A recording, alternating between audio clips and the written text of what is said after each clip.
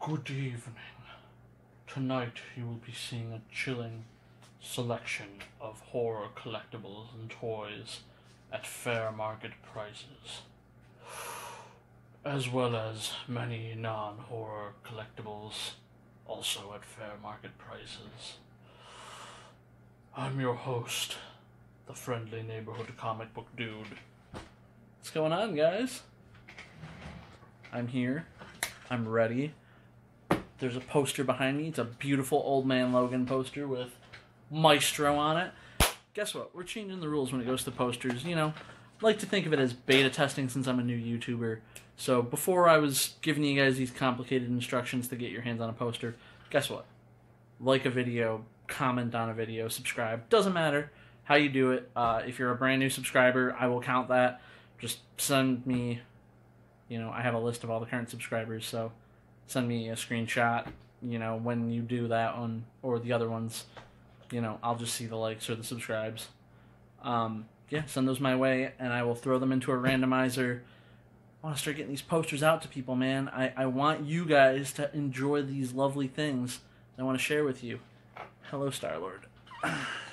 Star-Lord's coming in early. Come on. You gotta sneak up later, like a cameo. But yeah, do any of those things, I will throw them into a randomizer at the start of the next video, and we'll get this into somebody's hands.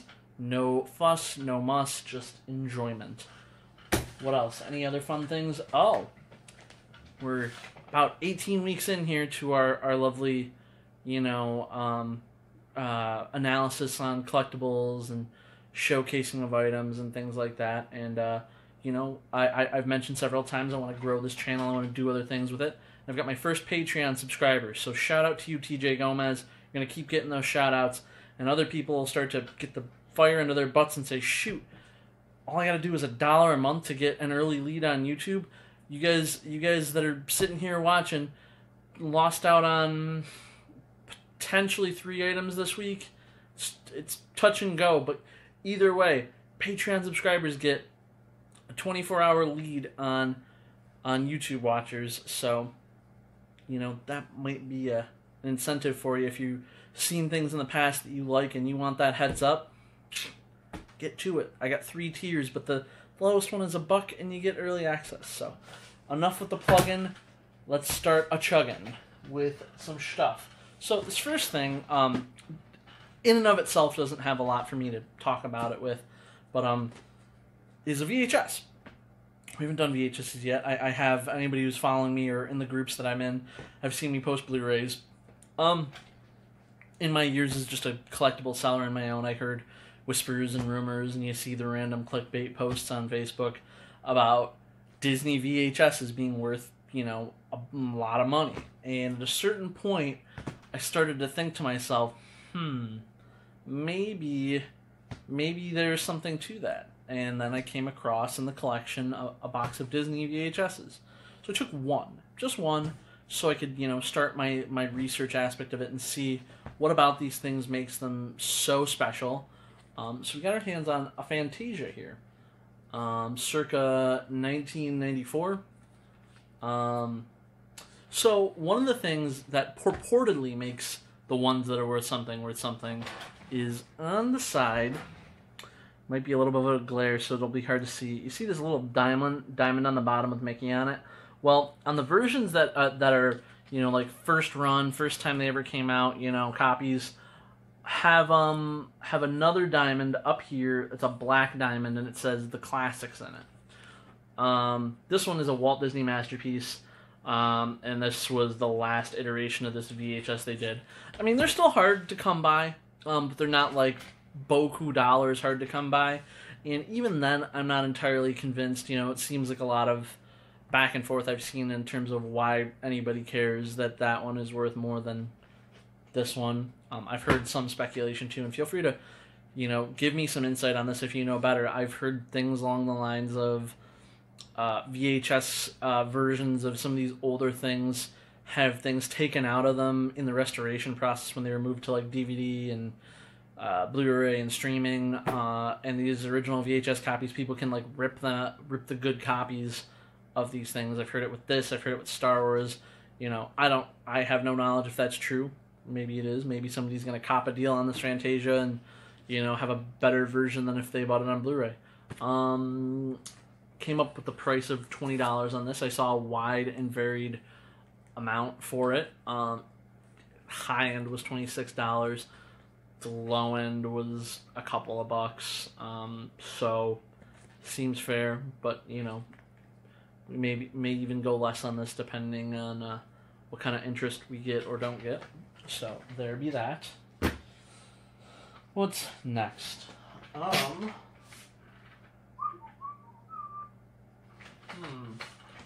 What is next? Ooh. Alright, so in the vein of our... we've had some Bowen statues, a couple of them now. We've had 2 statues come across and a bust. We've got another statue. We're going to have a lot of Bowens for anybody that are fans of those. It'll probably start to turn into like 1 week unless somebody like waylays me and they're like, I want all the Bowens. These things are pricey though, so I'm tempering my expectations on that happening. And this one might be, pricey for what it is because it's not a lesser known character, but if we tier the characters by like A to C or A to D, she's probably in the C or D range. We got ourselves an Enchantress. 12 inches tall, very limited, and she's displayable with a base from our friends at Bowen there. And she was out of 650 copies. They did 445. I will full disclose you, this does have its seal broken. I pulled out the styrofoam. It does look like, with most of the open statues that we've sold so far, it's just to ensure that the pieces are not, there's no breaks, no damage, no reason, to report this thing is busted upon, like, receiving it, so that way somebody doesn't open it 20 years later and then realize, oh crap, this thing was broken. I could have gotten it replaced, maybe, or my money back. So, yeah, Frank was very one or the other. He either displayed it, with no regrets, and then we would find an empty box somewhere later, or he never displayed it. There was really no in between. It was never like, hey, I'm going to display this for a while, take it out and put something else. It maybe should have been, but to each their own. So yeah, I'm relatively confident in saying that this figure has never actually been displayed. I feel confident calling it new, despite the broken seal, but, I leave that to the judge of whoever ends up owning this lovely piece. Next. You probably wanted to know what that was going to cost. $250 is what the Enchantress is going to go for, man.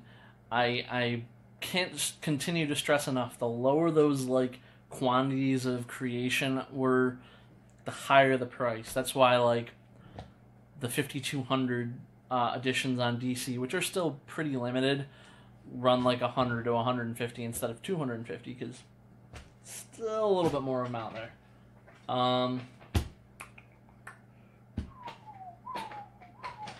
Where is next piece?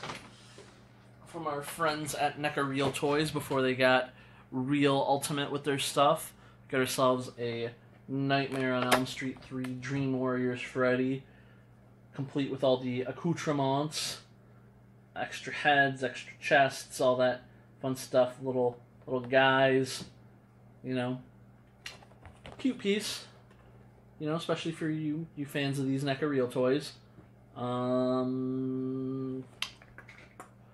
Price range on this guy went between 15 and 45, so that is a cool $30 for whoever decides they want this bad boy. Next. In line with that, because, I totally planned it this way. I actually didn't. I figured this out when I was doing the research on this stuff this week. We also got ourselves a Friday the 13th Part 3 Jason. I didn't tell, like I said, I didn't intend to take Part 3s on both. It just happened. You know, another one of our NECA Real Toy Boys. Great for any collector of Jason who's got to have them all. You know, Jason but Pokemon, but Jason. In that, you know, classic NECA packaging. Another one that's not going to really rock the boat. He was between 20 and 52. So $35 is what he's going to live at.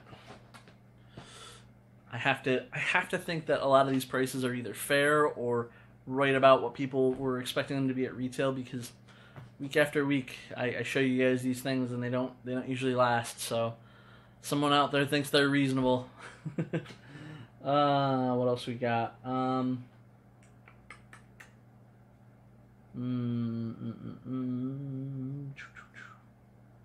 Man, so many things to choose from.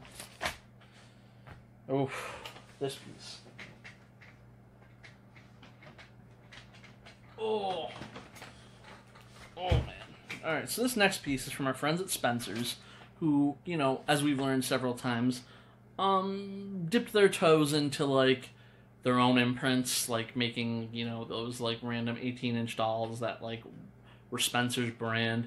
Well, this next thing, you know, licensed characters, but it was Spencer's brand, essentially. The brand was called SGPD, Spencer's Gift Product Development, and or it was also just, like, called Spencer's. So, this piece is beautiful, though. It's the type of thing, this is one of the things that I would want to keep, if the price was not cost prohibitive. But this is a Universal Studios Monster chess set. Oh man, this is so cool. Oh.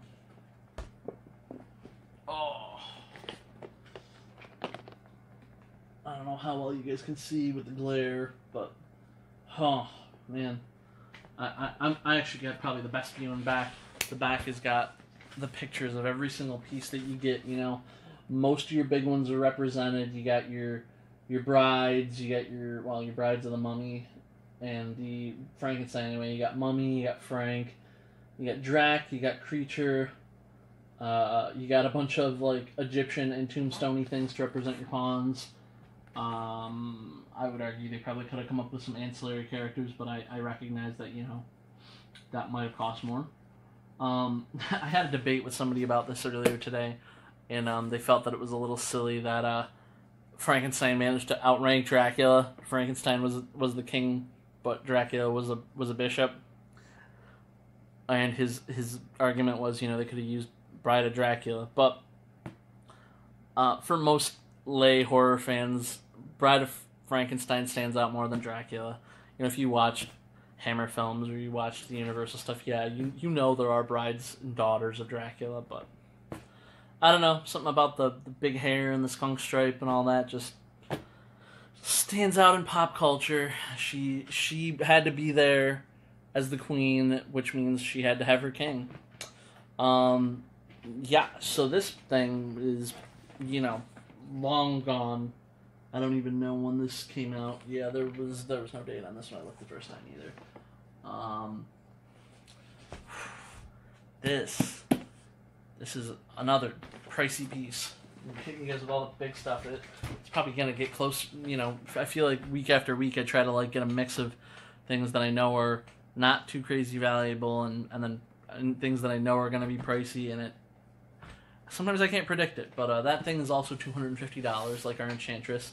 But yeah, then there's the weeks where I can't predict them, like the screen grabs. 2 weeks in a row, those things. Jason screen grab just sold for $205. Pretty sure that was more than we were asking on Facebook before that moved over to eBay, but oh man, I couldn't have predicted that. I was like, what? So, oh, what's next? Oh, and then something like this, which shocks me because then I see the price for this and I'm like, why is this not more? Let's see here.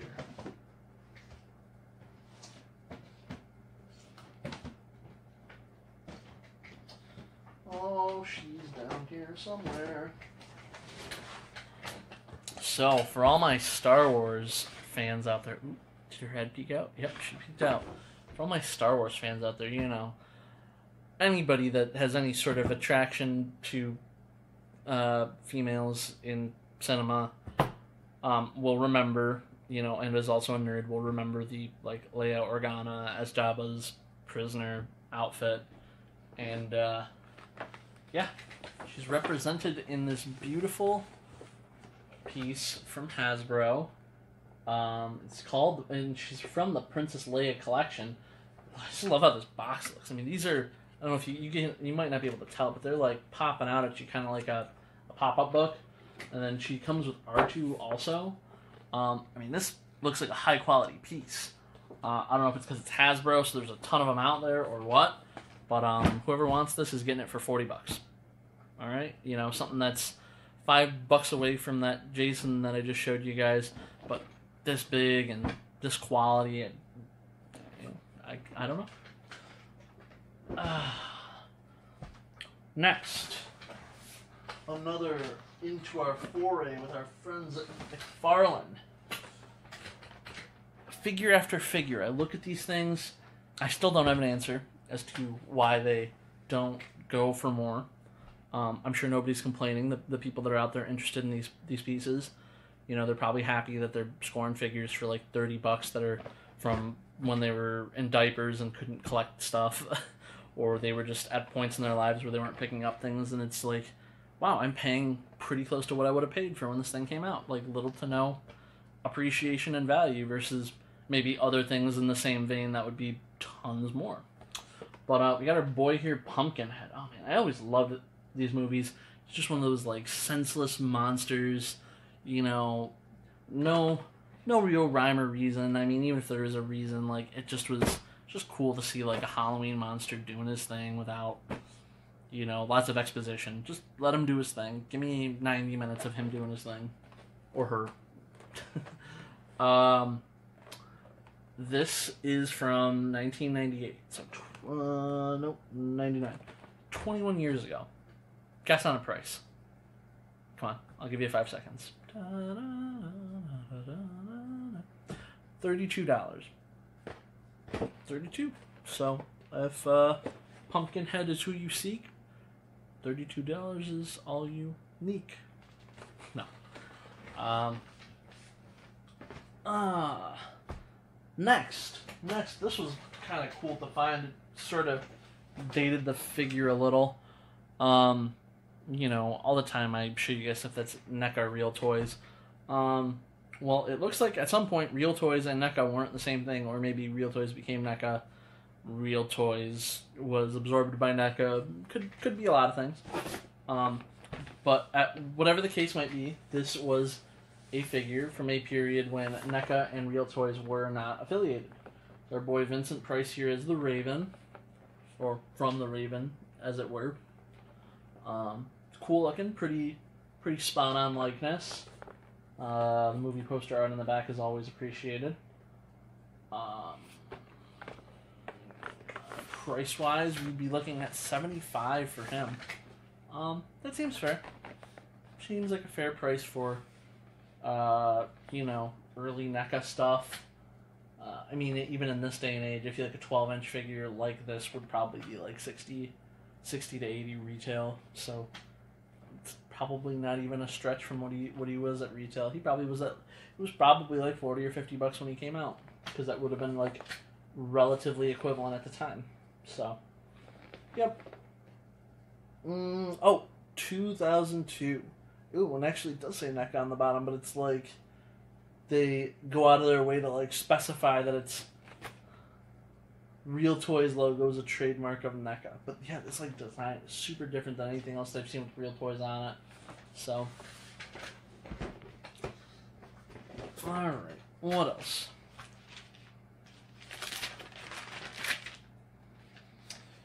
Well, these two gotta go together. This is just like, this, you know, I mean, obviously I'll sell them separately, but, you know, these should go together just by nature of what they are.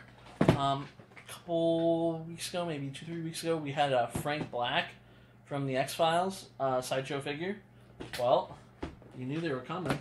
Mulder and Scully. There's also one more figure. It looks like we gotta find at some point. CGB Spender. Haven't seen them yet, but, you know, you never know. I don't think these things have ever been opened, but the stickers that are used on the top to seal them up have definitely, like, unperforated and, like, are, like, hanging up, like, by a thread. So for that, I have to consider them opened. That being said, either way, these weren't going for, like, a ton of money. Money-wise, Mulder was a little more. Mulder was 50, Scully was 35. I'll give you guys a peek inside too, just so you can like get a better look at their insides. A little Scully action, and this is them in their suits. Somebody mentioned to me that there might be a version of these where they're like in other outfits, but this is the real McCoy. So, but yeah, Mulder's looking like $50 and Scully's looking like 35. So, I mean, if these end up going as a pair, I'll probably give somebody a break on the price. I'm not going to name a number, but I'm thinking one.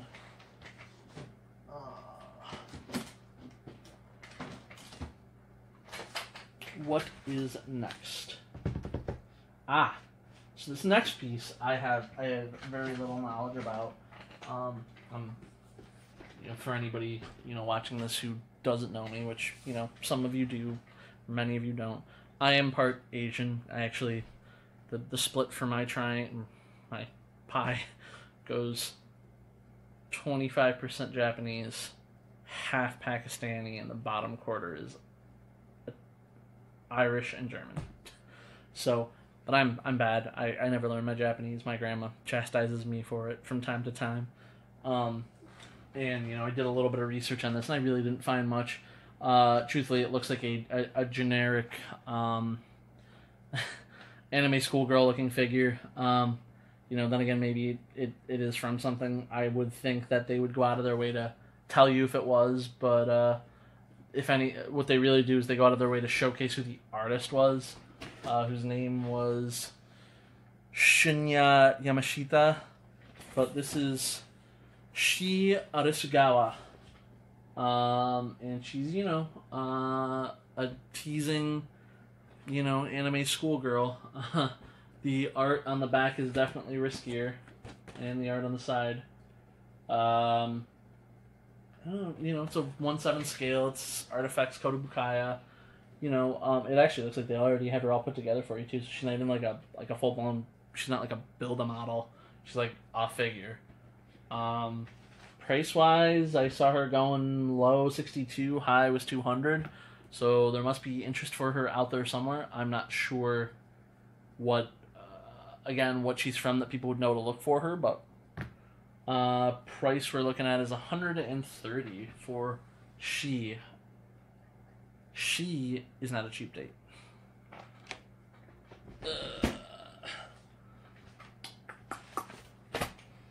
Oof. Alright.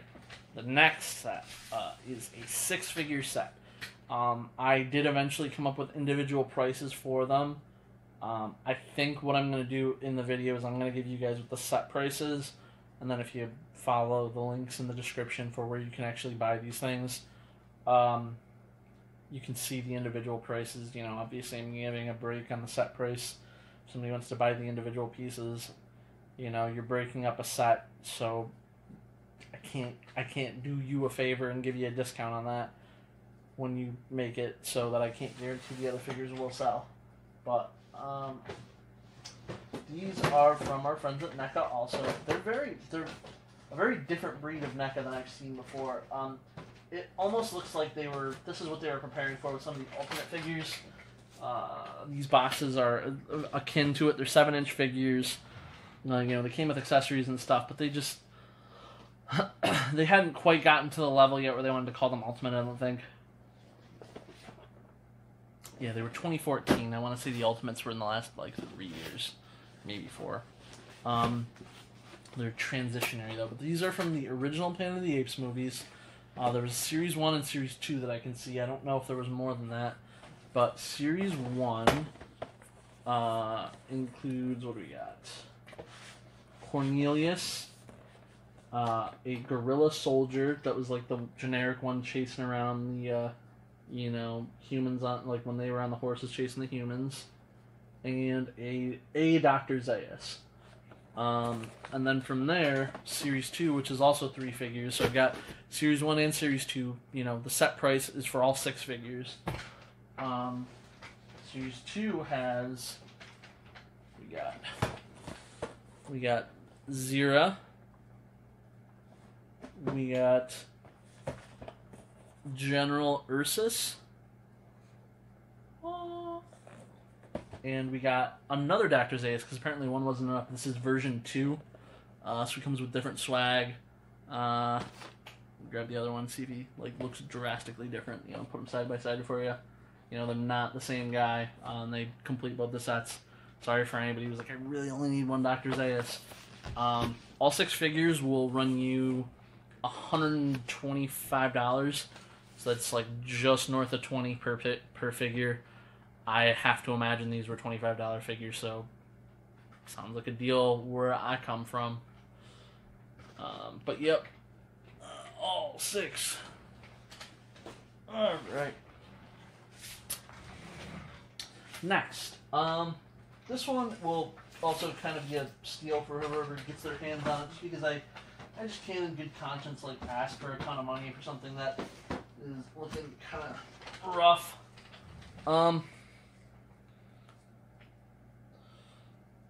So we got ourselves a Fantastic Four Omnibus Volume 2. You know, overall, I'm sure this book is fine. But it's got a nice little rip in the cellophane down there. And somebody might say initially, oh, well, you know, no big deal. It looks like dust got in. It looks like there's random clumps of dust through the thing. I can't very well ask full price on something that's got dust in it. And, you know, could in fact affect the value of the item. Now, I mean, this was pricey. The low on it used was $116. The high was $250. I'm gonna give it to whoever wants it for $50. Again, just seeing that stuff, I can't justify it. I can't justify asking more than that. I can't go lower than that. But $50 is what I am allowed to offer for that. So, I mean, it's, you know, it's a great one. It's got Fantastic Four, 31 to 60, and the first, the second, third, and fourth annuals. I'm trying to think. Looks like early Inhumans appearances. We got, you know, first Galactus. I think first Silver Surfer. I mean, there's a lot of decent stuff in this one. There's a reason why it's pricey. But, you know, it's going to be a reader copy for whoever buys it. Again, it might not even be that bad. The dust and the clumps of dirt and whatever might be get-offable. I mean, I literally only saw one tear down here. So it just, over years must have just, absorbed stuff. So, $50. And you get some great Fantastic Four reading.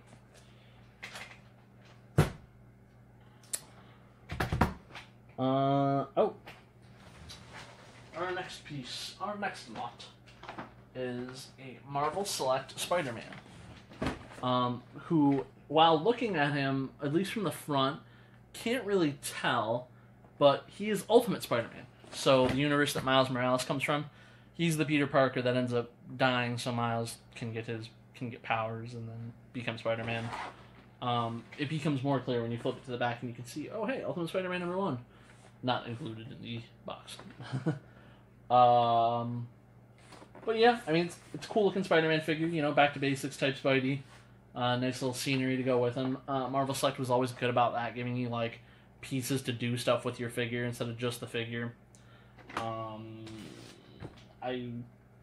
am I looking at? We're looking at $30 for this thing, which is probably close to what it was when it came out. You know, I don't know what kind of scarcity there is in Marvel Selects, but this is about normal. Alright, next. Ooh, this next one will intrigue some people.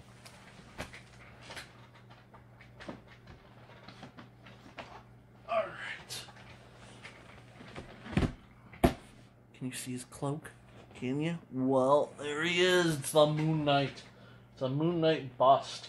7 inches. 10-year anniversary Gentle Giant figure, well, bust. Limited edition. He was, we got number-wise, he's number 358 out of 600, so just over half. Not very many. Oh man, unboxing. Alright, so he is sliced open, so he is technically open. With our lovely full disclosure. But yeah, beautiful piece. I honestly don't think anybody would want to keep this thing not open. I mean, this is cool. This should be displayed. It wasn't displayed, but it should be by whoever gets it. Surprisingly, though, I don't know if it's because it's a bust and it's not a full statue. I mean, this isn't running for the same number as our 650-piece Enchantress, who got us. Well, actually, it's probably a relative amount. He's going for about half of what our Enchantress is going for. The Moon Knight is going to go for 115, which, you know, he's missing legs. He's torsoing up. But yeah, so interesting piece. He's like the big statue I shared with you guys, but he's a little bit more of an updated version. You know, this is like the 2010s era Moon Knight. They saw him on like Secret Avengers and New Avengers and things like that. They developed a lot of the newer stuff about him, like the stuff with like the split personality stuff, a little bit deeper with the Egyptian Khonshu stuff. So, you know, at his height there, I mean, he's appeared in stuff over the years since, but I think a lot of that is the type of stuff that put him on the map. I mean, I've read some of the Moon Knight stuff from like 2015 and up, and it was cool stuff. But I don't think it was the things that made him famous. No.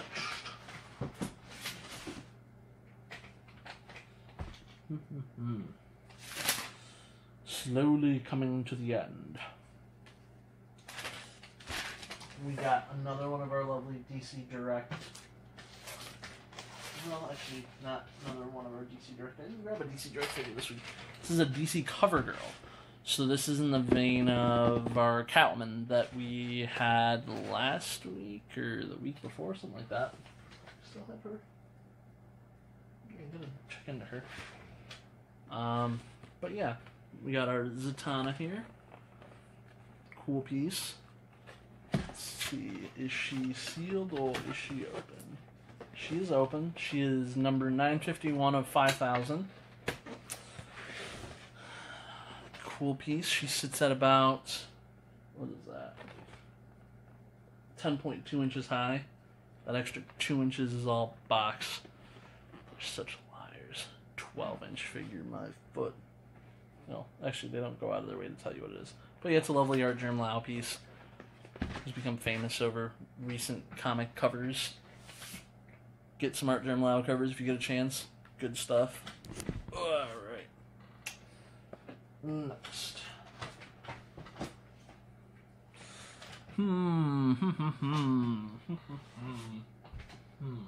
What shall I show you next? We got one more expensive $250 piece. You know, it wouldn't be a night if we didn't have three. Oh, this is an interesting piece. It's beautiful too. It's from Diamond Select Toys, but I get the sense that it was relatively limited. I don't think this was, especially considering the price. This was a motion globe. It makes me think of a snow globe, but not 100%. So instead of like snowflakes on the inside, it's got spiders that move around. You know, anybody out there who's like, eek, spiders, probably isn't going to want this. But it's a 6-inch diameter globe. Ah, there we go. Sculpted by Sam Greenwell and limited to 2,500 pieces. So this is one of 2,500. So the top does not have a seal, but the figure itself is in fact still sealed.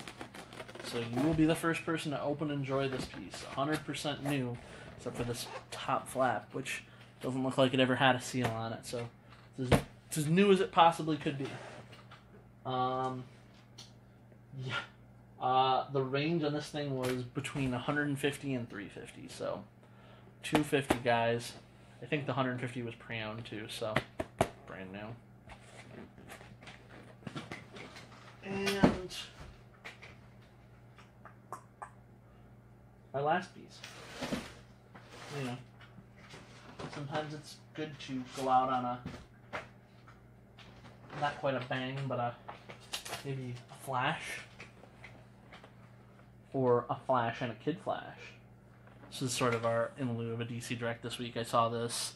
There's actually a stack of figures in this collection, which are probably the rest of these that are the ones in the back of it.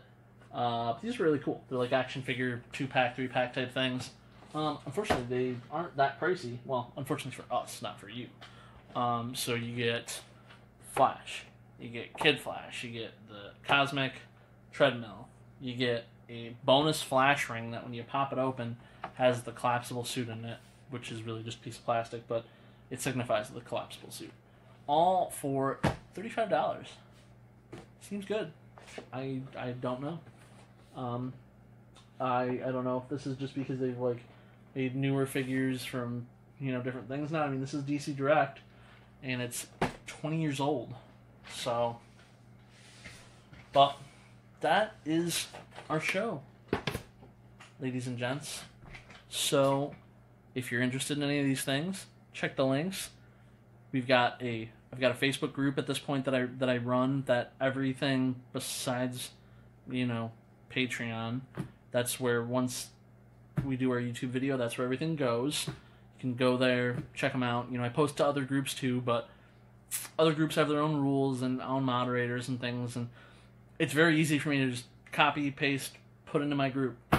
It's harder to go through other groups and be like, oh, I can't post that, I can't post that. So, you know, if you're ever 100% want to be on the front lines, Patreon is the way to go. And if you're not quite ready to spend $1 a month just for a YouTube channel that you watch for random collectibles, I'm not worth 25 cents a week, you can always just hop on one of the Facebook groups and check me out there. Until next time, I will see you guys later.